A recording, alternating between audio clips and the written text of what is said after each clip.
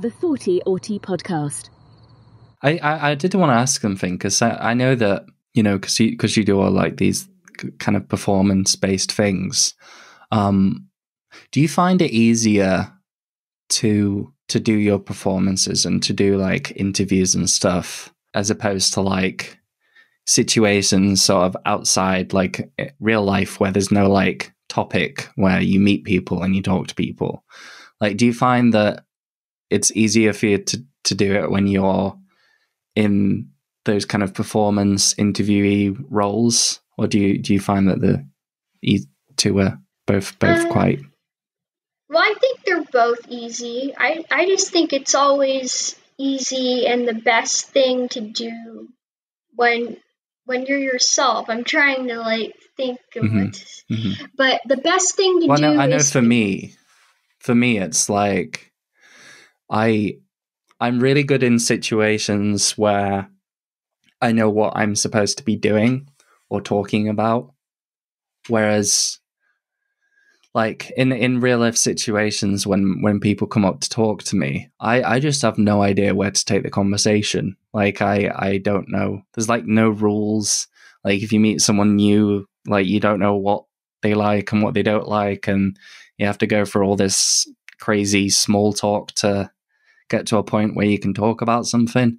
Whereas when I have situations like when I'm doing like podcasting or when I'm doing my public speaking or being interviewed, it's like I feel more comfortable doing those things, which I think is very weird for some people to hear, than like chatting to people outside of that.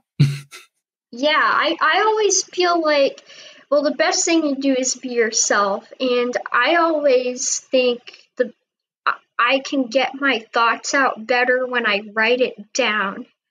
I know I was talking to someone, and there's the little voice app thing on Instagram, and then I always like to listen back to it, and I just think I sound really weird. But then I wrote it down, and it's basically the same thing what I said, and I just thought, that looks so much better. I don't sound like an idiot, and that's probably why I'm an aspiring writer. Yeah, I've heard from a lot of people that, because I guess with writing, it's pretty much void of all indirect aspects. Like it's literally just your direct communication through writing. You can't like write something in a certain font to express a certain way that you're saying something. You have to like describe things and explain things rather than like express them. And I used to find that used to be the reason why I gravitated towards like creative writing. And, I would say the same as well, especially about like complex things or emotional things. I find it a lot easier to get like my thoughts out and have them explained better when I write them. Hey up YouTube, hope you have enjoyed this podcast clip so far, and if you have, why not check out the full episode, which you can find on my YouTube channel or on other streaming services like Google, Apple, Spotify. You can find it pretty much anywhere you want to. If you have enjoyed this, make sure to like, subscribe, drop a comment down below, even if it's something simple like sending me a heart or an emoji. It really, really does help me with the algorithm. All of my links to my socials, like my daily Instagram blog posts, are down in the description. But other than that, I hope you enjoy the rest of this clip. It's taken me a while to get to a point where I feel confident expressing and explaining with my voice. It's something that I've had to like grow, but I've always had that like writing side of me.